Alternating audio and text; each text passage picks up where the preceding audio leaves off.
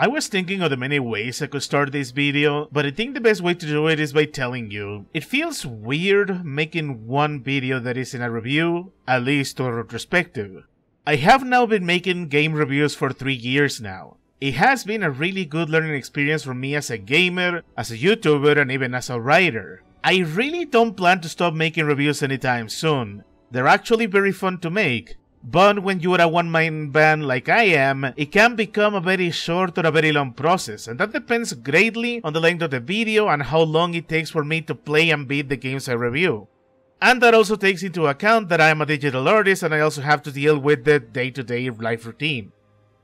Some of you may have noticed ever since I started making reviews, my upload output slowed down considerably. This year in particular, I was lucky to get 1 or 2 review outs per month, and that was in big part with me dealing with my own anxiety of not knowing the ideal time to focus on making those videos, and that also came from the fact that this year I played a lot of very long games. I'm going to address this in a separate video because I've been feeling strongly about it, but the long story short is, I ended up enjoying longer games a lot more this year. It's like a flame ignited and I just couldn't get enough of them. I became addictive to them in spite of what your favorite cynical YouTubers and edgy commenters insist they represent everything wrong with games. So, knowing playing longer games that led to longer recordings, more time writing scripts and more time editing, I thought to myself, what if I make shorter videos on other topics to keep the channel active in between reviews?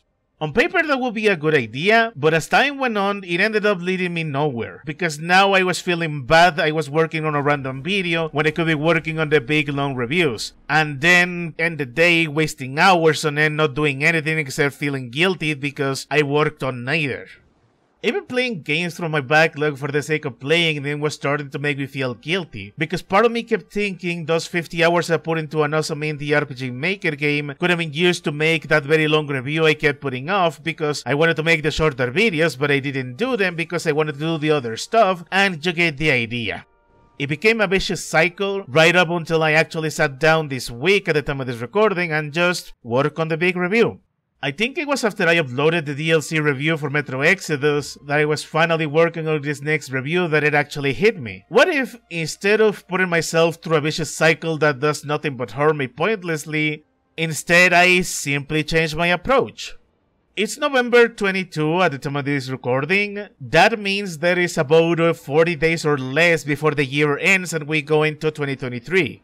What I'm thinking right now, and it is why I'm making this video to begin with, what if I use the remaining days of this year to make as many reviews and videos as I can, so by the time 2023 starts, I actually put together a schedule? Because see, one of the most poisonous things sites like YouTube and social media has done to content creators has been subjecting them to the gig economy. Algorithms will reward people that put out consistent content and do search engine optimization, while those who don't upload frequently enough get silently pushed aside. This is especially unhealthy because it leads to burnout, even for creators that have an entire staff working for them and helping them succeed.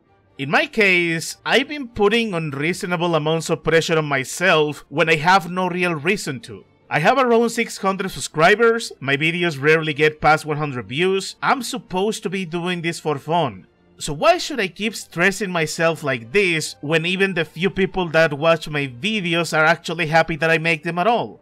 And that's before getting to the other stuff I want to make as a digital artist.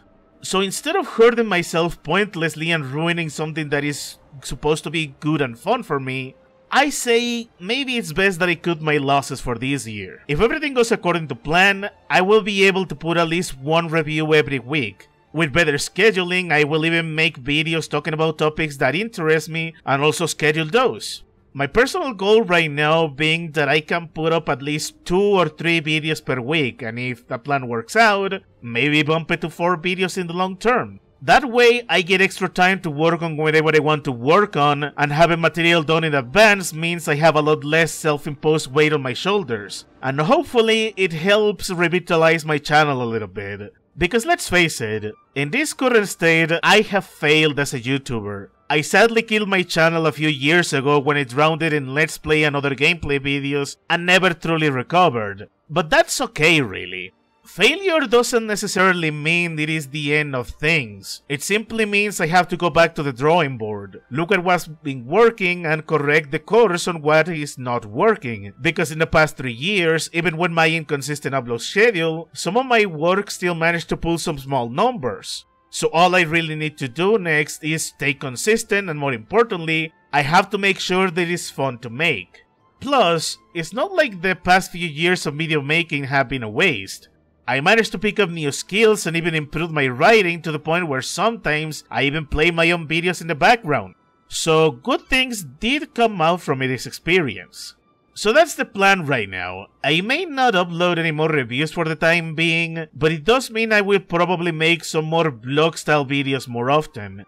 Maybe spicing some nice style editing for extra fun. Give myself a feel to how this new approach for my channel will be like. I could even keep activity going by throwing in some shorts too. The sky is the limit really, but I do need to do it in a healthy way so I don't fall in the vicious cycle anymore. That's about all I have to say for now. Expect more videos like this in the future. They may not be as elaborate as the video essays I have in mind, but we'll see how it goes. If you reached the end of this video, I thank you very much for watching. If you really like this video, please give me a like. If by any chance you are new to the channel, don't forget to subscribe, and I guess, hopefully, I will be seeing you all in the next one.